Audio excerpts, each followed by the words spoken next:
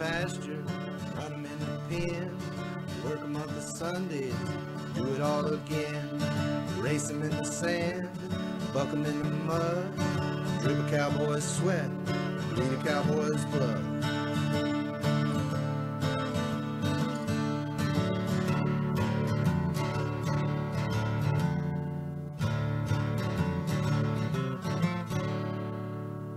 I'm Zeke Thurston, 2016 World Champion Saddlebrock Rider, and you're watching the Pepper Stewart Show.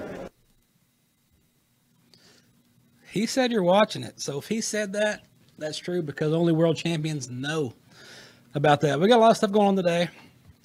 We've got some good odd news. Everybody likes the odd news. We're going to talk about that. We got some good stuff for you. We got some beavers on the loose, some birds on the loose, dogs saving their owners, donkey wranglers. There's all kinds of stuff going on. Yellowstone fans, Forrie Smith is back with us again. We're going to see what he's been up to. We caught up with him last, I believe, in about when season 2 started. So things have changed for him. Things changed for the show. So there's a lot of stuff going on. We're going to check out Willian Joyner, an author. He writes books. That's what authors do. They write books. He wrote a bunch of them. We're going to talk to him about those. He's even got some Western books, if you like that. Also in studio today, hanging out in here, is Holly with Ranahan. She's here. Thanks for having me. What do you think about being downtown? It's a long way from home. Different, and there's traffic and red lights and a lot of people, and yeah. I haven't seen any horse trailers since I got down here, and I'm a little confused. I'm out of my element down here. You got to go across town to Fort Worth before you see any horse trailers. Right. Any horse trailers at all. Speaking of horses, the horses are about to run. Ponies are about to get going here in North Texas. Check it out. Get your tickets and go watch this. Join us for exciting live racing all season long, where your next experience could be a winning one. Tickets are on sale now for the thoroughbred racing season. Right there down on the inside, coming to the wire. With tickets starting at just $5, we're sure to be your best bet for a good time at a great price. Closing on the outside, grabs the lead here. It's going to draw clear. The horses are ready. Are you? Visit LoneStarPark.com/tickets to make your plans today. Go watch the ponies run. Check them out. Go put just a few dollars. All you get a couple bucks. Watch them run. Get out there and do something. Now that you're allowed to do that again, right? You can get out and go somewhere. You can go places, can't you? Yeah, you can. Some places. Some places. Well, people get on me. They ask me about this because we're global. People watch from everywhere. And so they asked, as soon as Texas opened up, and they're like, hey, the mask mandate's gone. And there was so many people from around the world, even England, Ireland, everybody's asking, what's going on in Texas? Are y'all crazy? What happened? Yeah, we're crazy. Yeah. I was right. I just explained to myself, look, the deal is, all it is the government's not telling you what to do. Right. If you're a business owner, you own a business, just like, the way I look at it is this. When you go to a store, it says no shirt, no shoes, no service. Right. You got to wear a shirt, you got to wear shoes to go in the store. So if that store decides, hey, cover your face when you come in, either cover your face or go to a different store. Right. That's it. Don't get on Facebook and get your phone out and go, look at me, I'm America. I can do what I want. No, don't be an idiot. Just go shop somewhere else. On the way here, we stopped by a leather store, and it's a very well-known leather store. And I was actually surprised because it's, a Western store that we had to put a mask on to go in there. But you know what? I didn't complain. I didn't say anything about it. I put my mask on and I walked in and I did my shopping and walked out and took the mask off. That's it. Right. Simple. It's easy as that. Yeah. No big deal. You didn't cut your arm off? No, I didn't cry. Yeah, nothing happened. No. You didn't get arrested? No, not this time. Not this time. That's Dallas, though. That happens around here. Let's do this. Let's take a break. And let's come back and let's talk to the man from Yellowstone, Forrie Smith.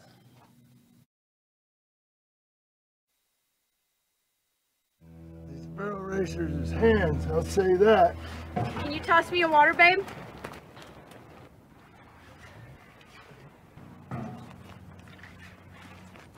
Thank you, sugar. Damn. 2 dances. Here I'm hauling them to the arena, saddling their horses, sitting in the bleachers watching them. Now I'm the damn buckle bunny. That's a lot of woman you got there. She's gonna want more than you can offer living in a bunkhouse. Rodeo was supposed to be my way out of the bunkhouse.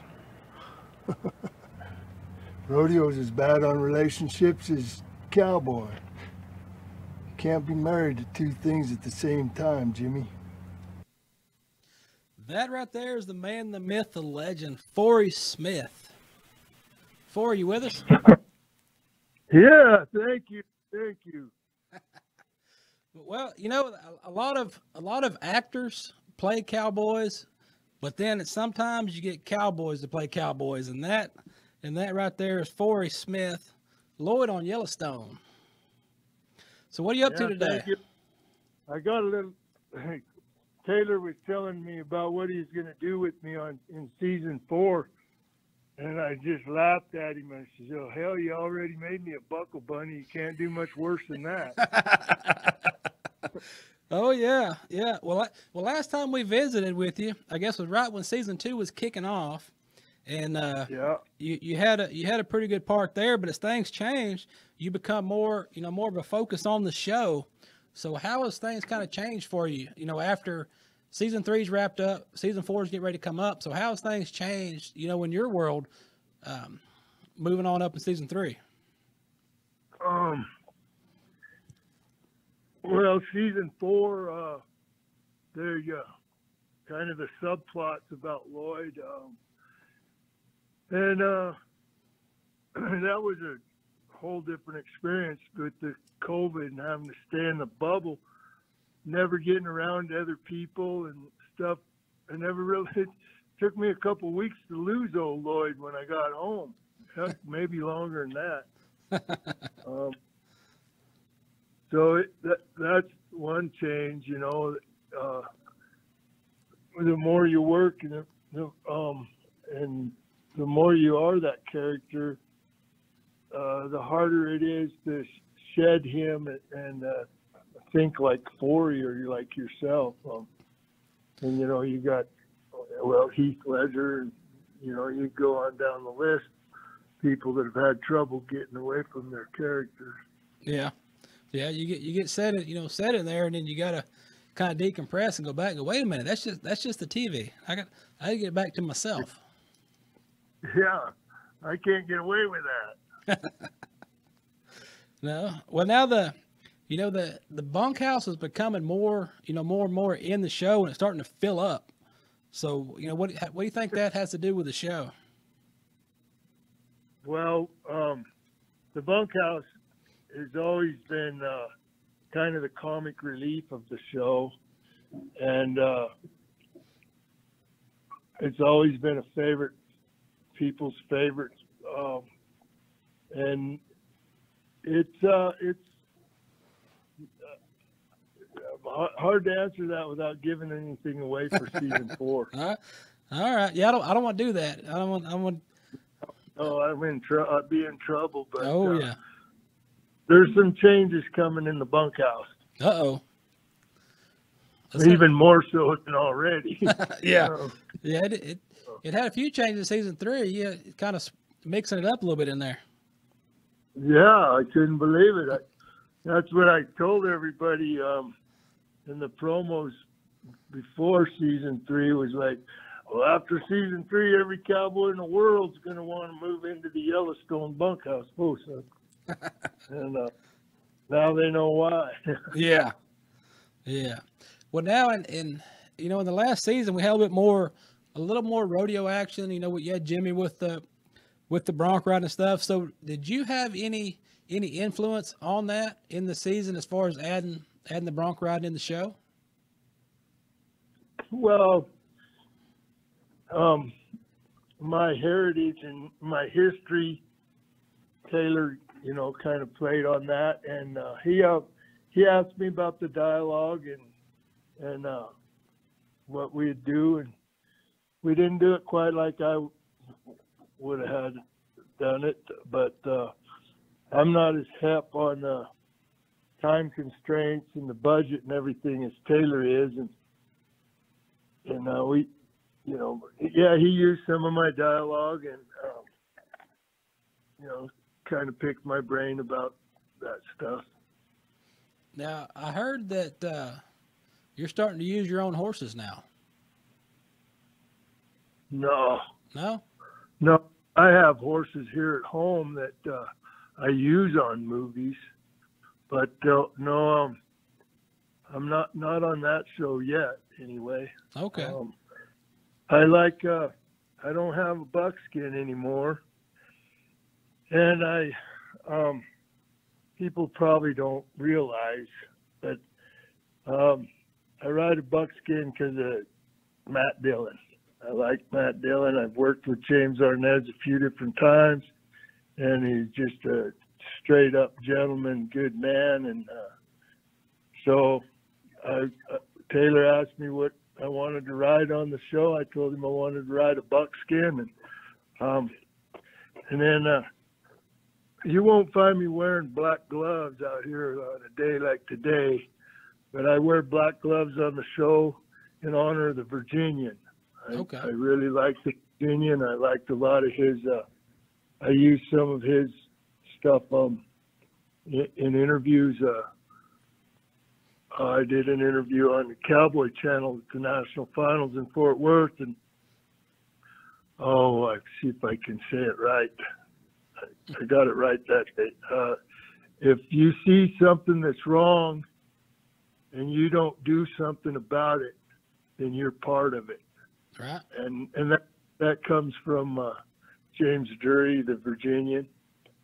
And so I'm going to continue riding a buckskin. That little Cisco horse, Jake Reams, is a really nice horse, and it's really coming along.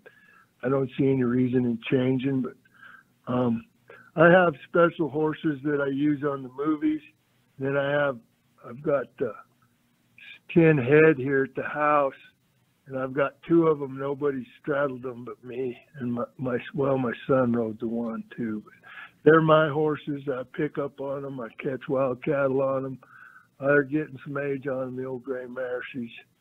But and then I've got some others that I'll use on movies. But you never know what they might ask you to do on a horse, Right.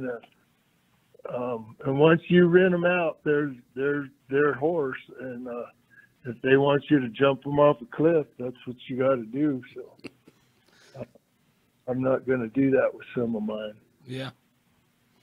Now I know a lot of stuff's been in the news about some of these Yellowstone spinoffs. There's a couple of them.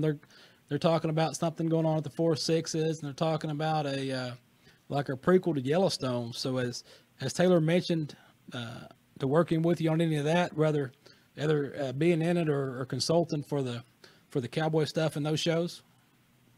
Not as of yet, he hasn't. No. We did set up the prequel in season 4. Oh, I don't know if I should have said that.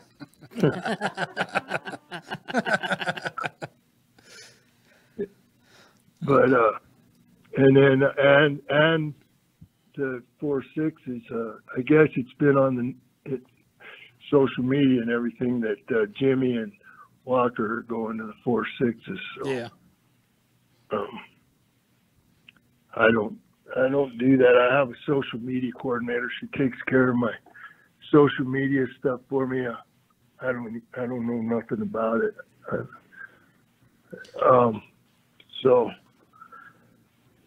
I just show up and do my job. Yeah. Cowboy shit. So, that's all you can do. Now we had a couple of fan submitted questions for you kind of about the show. So let me turn this over to Holly. She's got a couple of questions that were submitted by Yellowstone fans of Lloyd. Thank you, Yellowstone fans. The first question for you is, will we get any throwback scenes of a young Lloyd? Well, not that I know of right now. We're hoping so. You know, my son's always asking me, "Well, Dad, you read scripts yet? What do I have in there?" Taylor likes my son, and so we're hoping so. Yeah. And after season 4 and what he did to me in season 4, I wouldn't be surprised if there isn't some more flashbacks. All right. Great. At some point, will the backstory show how your character Lloyd become a Brandon man? Well, we've been asked that for years, and Taylor Sheridan's the only one that knows. He hasn't told me, shared that with me, but we've talked about several different scenarios, so it is on his mind. Fair enough. Can't wait for that. Me neither. I'm kind of anxious too. Yeah. Oh yeah. All right, Forrie. It's established in season 4 that I've been there for 35 years and stuff. So I think he might be kind of progressing towards that. So maybe sneaking into that coming up. Maybe season 5, we'll get the lowdown on it. Now, Now Taylor brings some folks out because we do some media stuff for the Charity Foundation here in Fort Worth, and they have the cutting every year. Is there any chance? Are you coming down and doing some cutting? No, I haven't been asked to yet. I haven't been on a cutting horse since I used to ride colts for the Carters in Crockett, Texas, and I got to turn back for them some, but no, I haven't. I'm coming out for the Cowboys and Cowboys Gala in Dallas at Gillies on the 24th. I know that. Okay. They got me hopping here for the next couple months.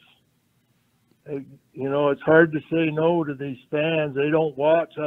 We don't have a job. Right. Let's see.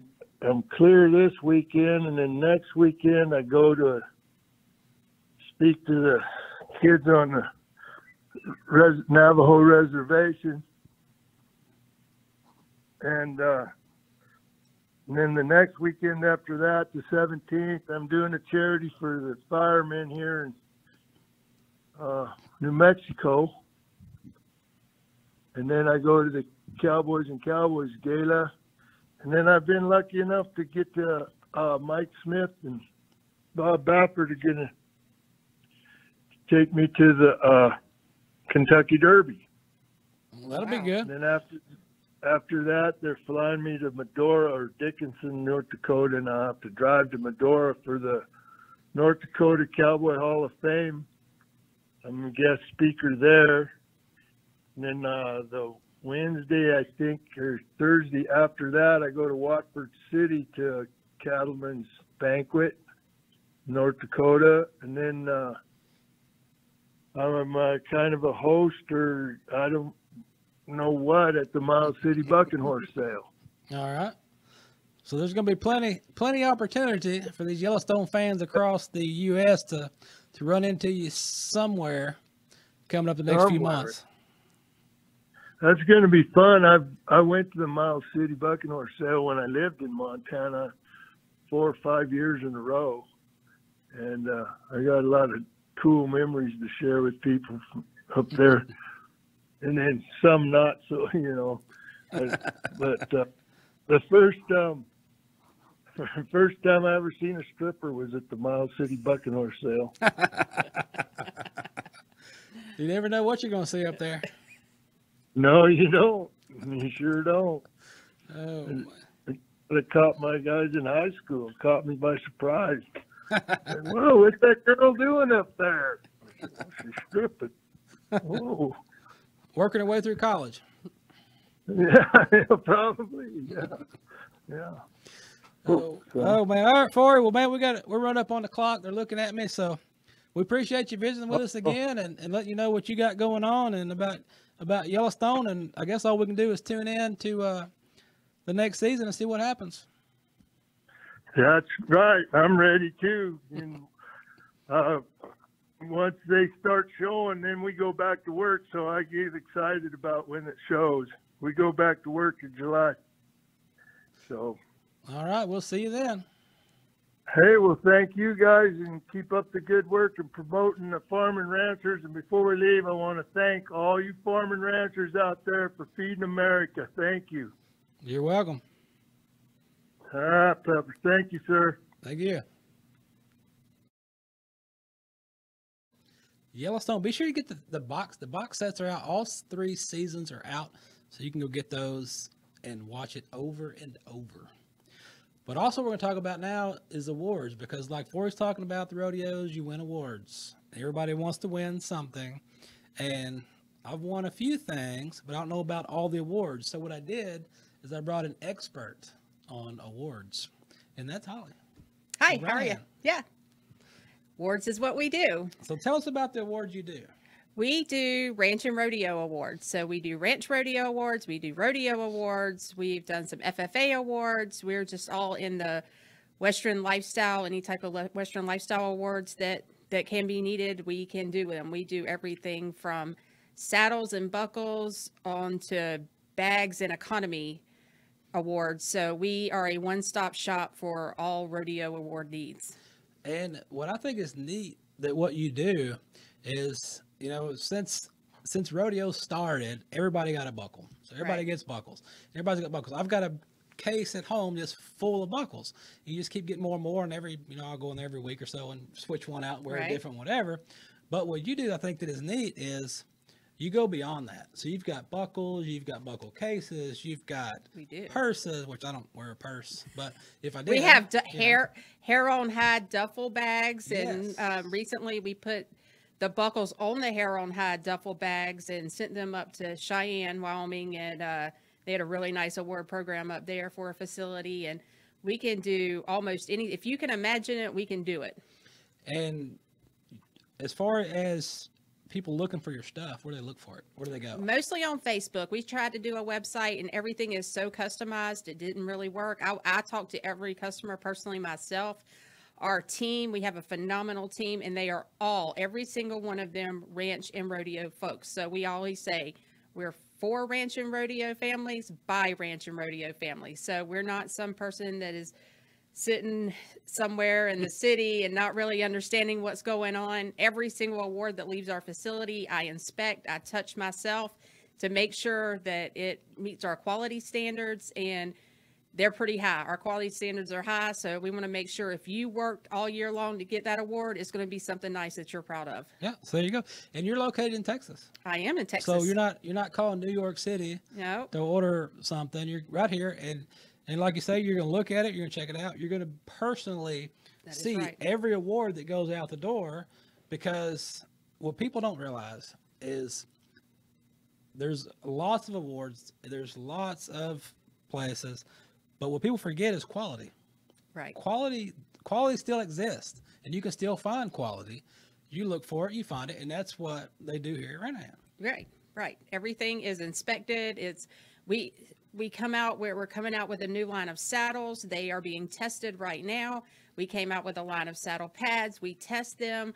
We throw them in the mud. I had one being used for 10 months before I ever sold the first one, because I want to make sure your name is your brand, and your brand is everything. Yes. So our brand, I will stand behind our brand, and everything's been tested. Everything's been bucked on and rode on and had some wet blankets under it. And we had to make sure that everything that leaves there is a quality item. And that's what you have to do, and I got flack over the years for that same reason, because any advertiser that comes on here, anybody that comes or something, they'll send something, we'll test it and whatever. Mm-hmm. And if I don't like it, I don't use it, then I'm sorry, I'm not doing it. So I had a whiskey company throw out this terrible campaign against me because they sent a bottle that was terrible, and I sent it back. The worst thing in the world is a bottle of terrible whiskey. Yeah. I'm like, sorry guys, I can't help you here. No. Send it back.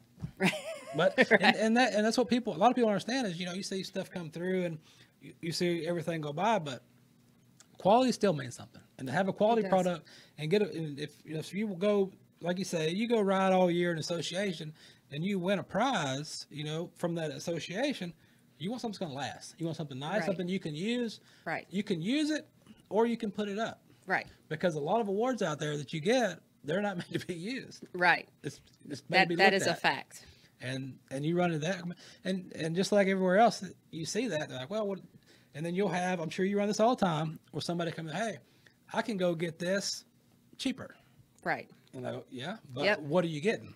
Right. Are you getting quality? Right. And someone actually heard someone say at a meeting one time, trophy saddles aren't meant to be used. Well, ours are. Yeah.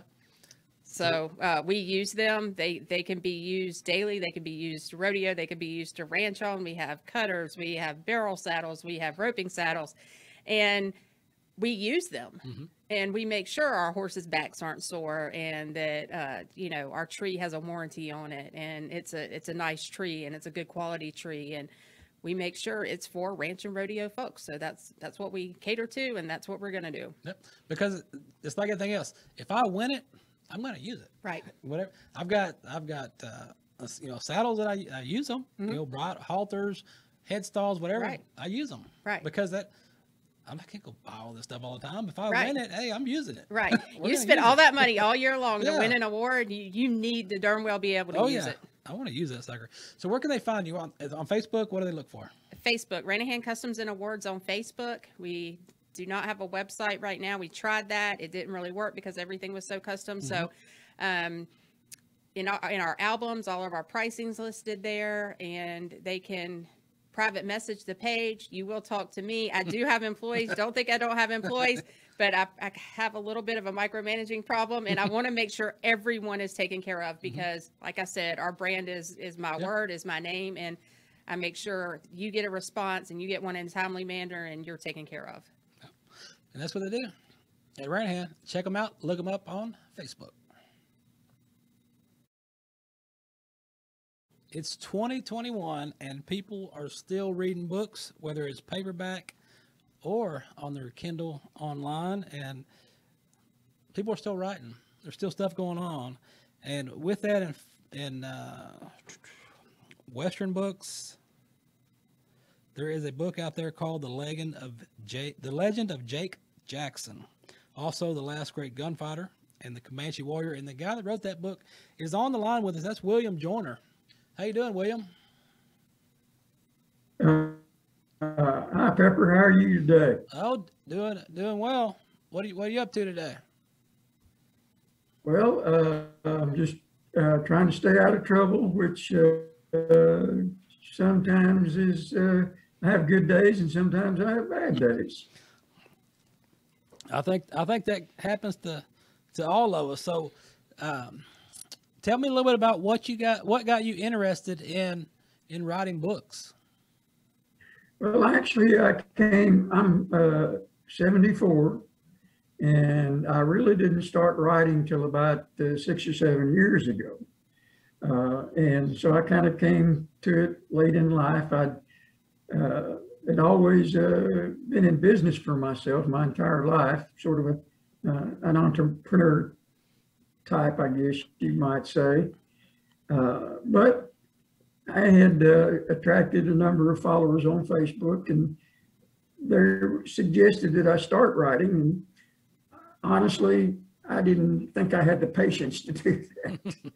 But I wrote my first book, and it was honestly, I was a little surprised at how well received it was. Mm-hmm. And so I've written books across a broad range of genres, but the last couple of years I've settled in on Westerns. That seems to be where most of my folks' interest lay.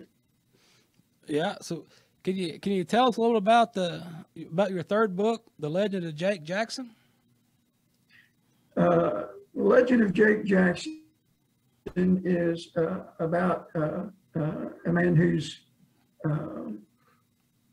family were killed, and all of my Westerns take place in about the mid 1850s. And his parents were killed by a raiding party of Comanches. And he was taken as a small child, as a toddler, to live with the Comanches and was raised as a Comanche.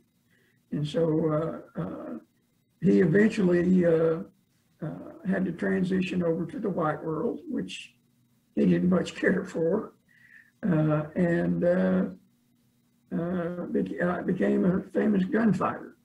But he was renowned, in the book, he's renowned as a great Comanche warrior, and also maybe the fastest gunfighter in the Old West. Okay.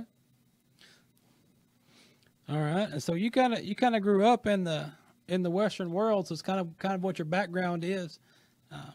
Working with horses and things throughout your life. I did, and I own horses and cattle, and but as a kid, I was a big fan of the old Westerns, Johnny Mac Brown,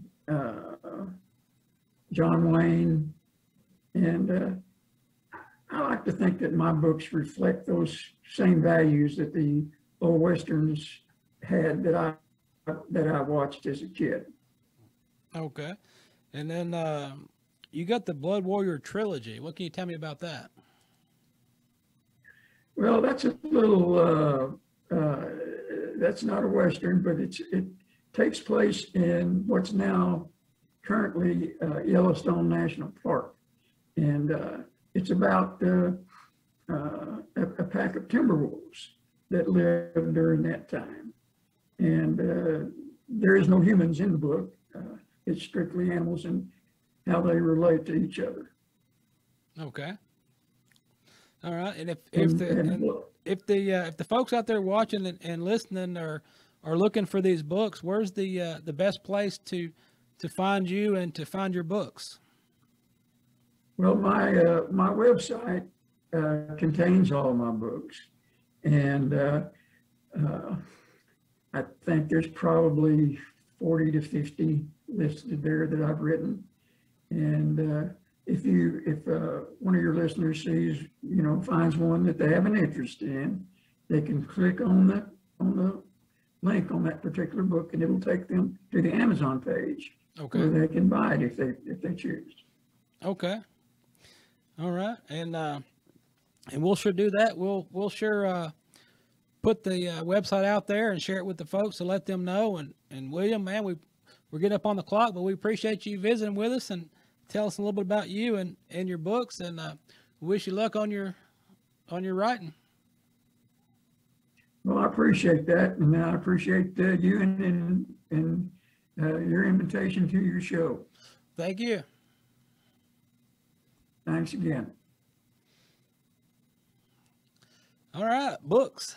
Read them. Go get them. Look on his website. He's got a lot of books on that website. A lot of interesting books on the site.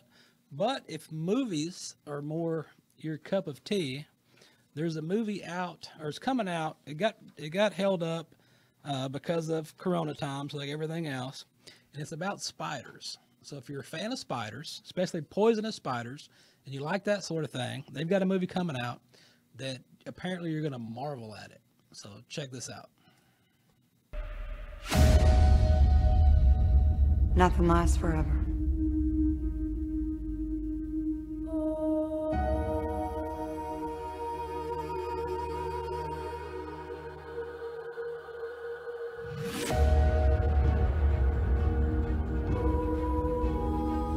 Heard you had to leave in a hurry.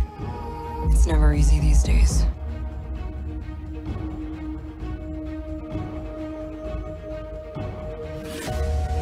I tell people my sister moved out west. You're a science teacher. Your husband, he renovates houses.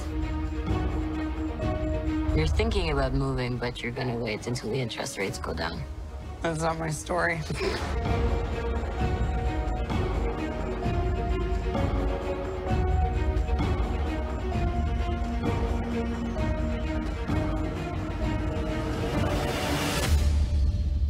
his call sign's Taskmaster. They're manipulated.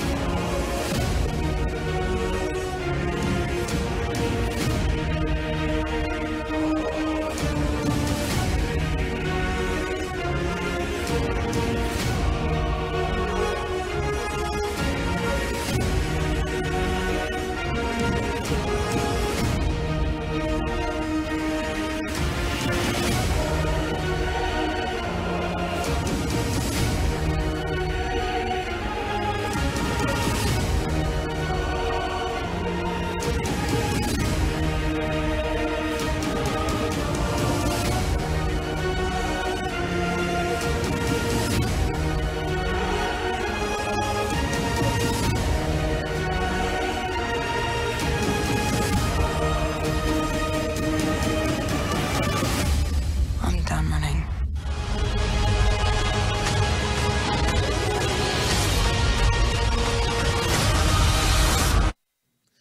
That's not the poisonous spiders I expected, but it's still the same. If you're into spiders, go check that out. But what we've got right now is everybody's favorite, the odd news. So you want to kick off some odd news over there? Sure. Let's talk about donkeys. The donkey whisperer. Florida Sheriff's deputy was dubbed the Donkey Whisperer when he wrangled an escaped donkey that fled from his owner's property and went for a run. Lieutenant Jeff Morgan responded to a call about a horse and a donkey running loose on Buckward Road in Baker. I have horses and donkeys, so I wanted the opportunity to get the mini donkey on a rope and walk him home, Morgan said. Your full-service sheriff's office in the joys of rural law enforcement. The sheriff's office branded Morgan the Donkey Whisperer. That happens. That happens. Yeah, I've had donkeys and they run. They know 10,000 ways to get out of an enclosure. They get out, and donkeys have been escaping for years. Yeah, it's not going to stop. Because I've got one here, another donkey story. In 1963, there's a picture there of my uncle, Mesquite police officer, leading a donkey 1.5 miles down Buckner Boulevard in Mesquite. So them suckers get out. You know, speaking of getting out, donkeys getting out, when we were in Colorado, we went to Cripple Creek, where the donkeys just wander the streets. Yes. And that was pretty neat. It's a really neat place. That was pretty neat. We got another one. What's this story about? Beaver on the loose. Maybe Cardi B's next album. I don't know. An entrance to Toronto's subway station was temporarily closed when a beaver wandered into the building. One of the commuters said he arrived at the Royal Oak subway Thursday and spotted what he initially thought was a groundhog. So he snapped a picture of the beaver and posted it to Twitter, which is what you do nowadays. If you see something, you take a picture of it and you post it on the internet. Or it didn't happen. Yeah, if there's no picture, it didn't happen. So you got to have a picture of the beaver. The Transit Commission closed the entrance temporarily while they were summoned to the scene. So they come in, wrangled this beaver, and they named him Nickel, which I don't know why you would name a beaver. He was clearly afraid and stressed out to find so many people staring at him. He started slapping his tail, which are all signs of a healthy beaver, said Toronto Animal Services. It's always good to have a healthy beaver. Always. Always. Get your checkups, don't forget. Police warn of an aggressive rhea. And I was like, what is a rhea? Because this is in England, in Britain. So I was like, what the heck is that? It was on the loose. And the police were warning people, so I was like, why? So in Britain, they warned the residents in the town to beware of multiple rhea spotted around a loose in the area. So I'm like, what is this? The rhea is a smaller cousin to the ostrich. So it's kind of like between an emu and an ostrich. And apparently they're wreaking havoc on the M25 in Three Rivers, England. So police told the residents stay clear of the birds. Do not approach them. We've received reports of them attacking dogs and deer. So they told the dog owners to keep your dogs inside and be vigilant when walking your dog. I bet they don't have cowboys there because you know what would have happened. Oh, yeah. They don't.